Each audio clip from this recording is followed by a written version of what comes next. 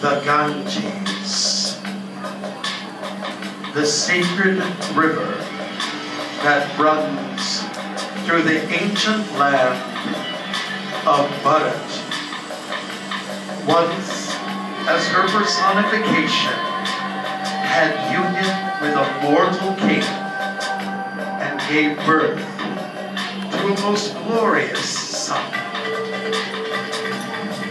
It was at a time when true nobility reigned in the world, when kings were next to the gods in power and deserved the honor given to them. One day, as a youth, the prince playfully wielded a formidable weapon at the Ganges and momentarily succeeded in reversing the water's current.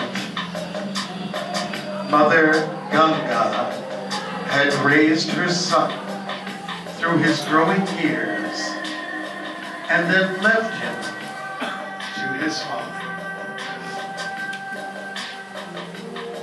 Like the warriors of his time, the young prince displayed dynamic skills of defense.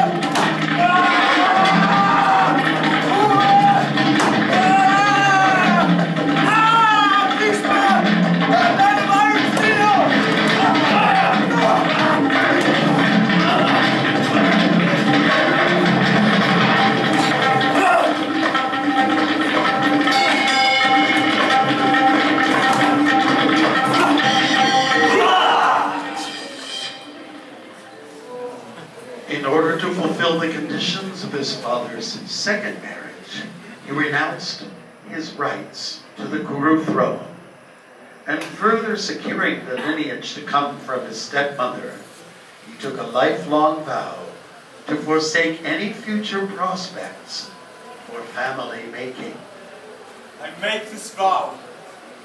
I swear to renounce the pleasures of a woman. The gods acknowledged the oath.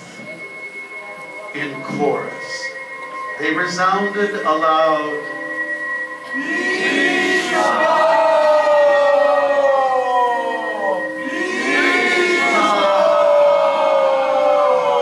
which means he who took an extraordinary oath.